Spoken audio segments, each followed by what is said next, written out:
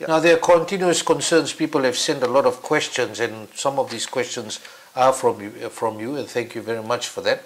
Dr. Vakamo, there are continuous concerns of medicine shortage. And how does this affect efficient healthcare? You said that affects the doctors a lot when they want to treat someone and they know the medicine is not in stock. Yeah, that's another painful issue. Right? So, the issues with medicines. We've had out of stock essential drugs, out of stock critical drugs, basic drugs for years now, and it's unlikely that this is going to change anytime soon. So I guess one of the things that FMA would like to say to the people of Fiji is, look, our budget for the ministry is limited. It is limited. Our ability to spend it on things like medicines is also limited, because of the processes that we have to go through. So unless that's fixed, we can't see a time where we will not have issues with out-of-stock drugs. And again, out-of-stock drugs means delay in care. It means that somebody is not receiving the ideal care, and that could cause issues. And this comes to the point of the purchase of drugs by the Fiji Pharmaceutical and biomedical services? Yes, yes. The way the system works, that every purchase of medicine that you do, you have to take 3 quotes. Yes. So because even if you're buying Panadol now, correct. You decide to buy Panadol maybe 6 months down the line? Yep. So the way the system works, and again, this is somewhere that people who work in the Procurement Office and Ministry of Economy, they understand this.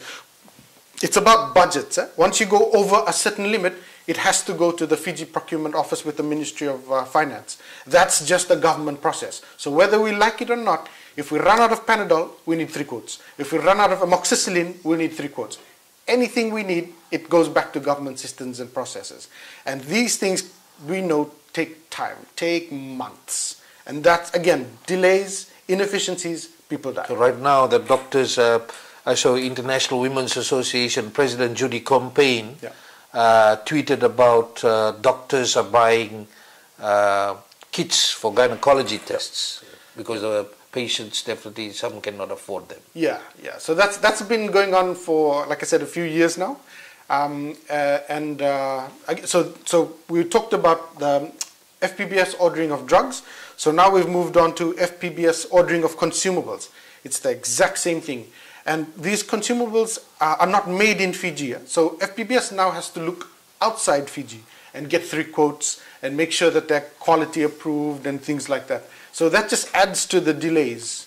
And it's interesting because we may have these issues in the Ministry of Health, but Aspen doesn't have them, or Oceania doesn't have them. Why? Because their systems and processes are designed specifically for efficiency.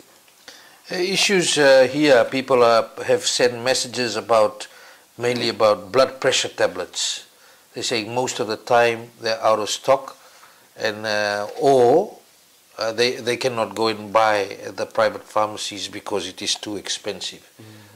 Are you seeing this kind of picture emerging based on the supply issue as well?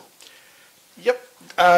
So at any one time, the head of FPBS will have a list of all the essential drugs, all the medications and consumables that are out of stock. That list has never changed.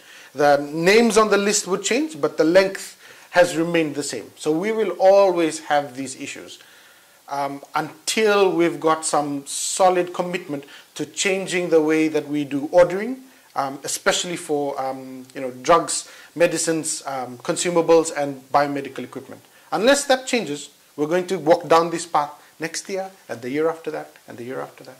Has there been any talk of changing it? Lots of talk, Vijay. But like we say, kalibat. No action.